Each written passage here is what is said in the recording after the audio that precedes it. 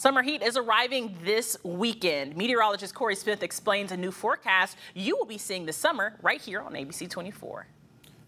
We're entering the hottest stretch of weather we've seen so far in 2024. And you're going to see a lot of graphics like this showing temperatures and heat index over the coming days. Of course, because we're going to get close to a feels like temperature around 100 towards the end of the weekend. But a new product from the National Weather Service known as Heat Risk is going to be a great tool for us to use as we head into the summer months. You can see it right here beside me, this map showing all these colors and words.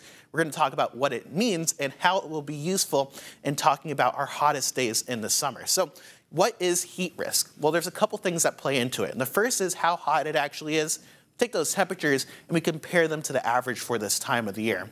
We also look at how long this heat is occurring, especially during the nighttime. If those temperatures overnight are warmer, that heat risk could definitely be higher.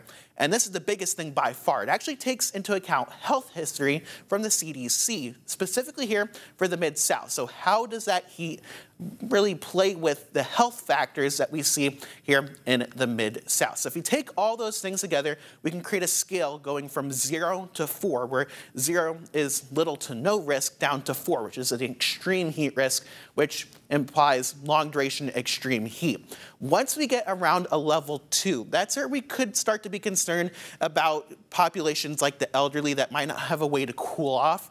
A 3 to 4, though, would be where we would expect widespread impacts for pretty much everyone here in the Mid-South, especially those that don't have a way to cool down. So let's take a look at the next couple of days and talk about that heat risk. Notice 95 as you go tomorrow and into Saturday, the same temperatures, but because that humidity is starting to go up and we're further along into that heat, Saturday looks to be a level 3. So we're going to talk more about this heat risk as you go throughout the summer months, use it as a forecasting tool for you guys, but just wanted to explain things here as we get into our first heat of 2024. From the studio, I'm ABC24 Meteorologist Cory Smith.